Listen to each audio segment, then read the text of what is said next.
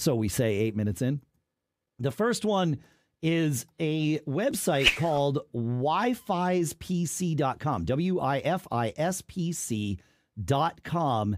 And the cool part, what this does is it shows you the Wi-Fi passwords of the public Wi-Fi hotspots near you, which I don't know if you folks have experienced this, but, you know, you go to a restaurant, you go to a cafe, you go somewhere, and then boom, you know, there's Wi-Fi, you see it, but there's a password. It's like, well, why, you know, what's the password? And you're looking around, you think, well, do I need to ask the staff? What's the deal?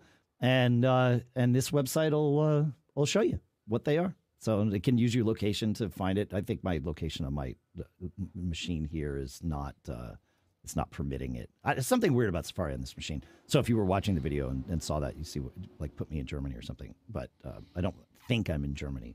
I said I was in Durham, New Hampshire, and I meant that. So, but yeah, super handy. wifispc.com.